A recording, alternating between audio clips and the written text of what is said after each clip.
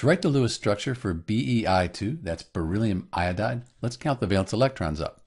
Beryllium, that's in group 2, it has 2 valence electrons. And then iodine, that's in group 17, sometimes called 7A. It has 7 valence electrons. We have 2 of those, so we'll multiply that by 2. That gives us a total of 16 valence electrons for the BeI2 Lewis structure. We'll put Be in the center, it's the least electronegative, and then we'll put iodine on either side.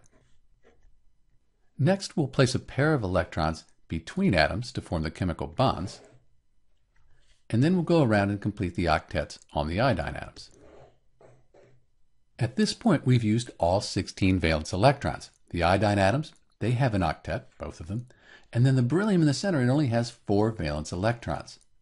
Beryllium, that's an exception to the octet rule. It only needs 4 valence electrons. So this is the Lewis structure for BeI2. You might think of trying to put pairs of electrons here to form double bonds, in which case iodine would still have an octet, and then beryllium would also have an octet. If you check the formal charges, you'll see though that this is not the best or most likely Lewis structure for BeI2. The best or most likely structure looks like this.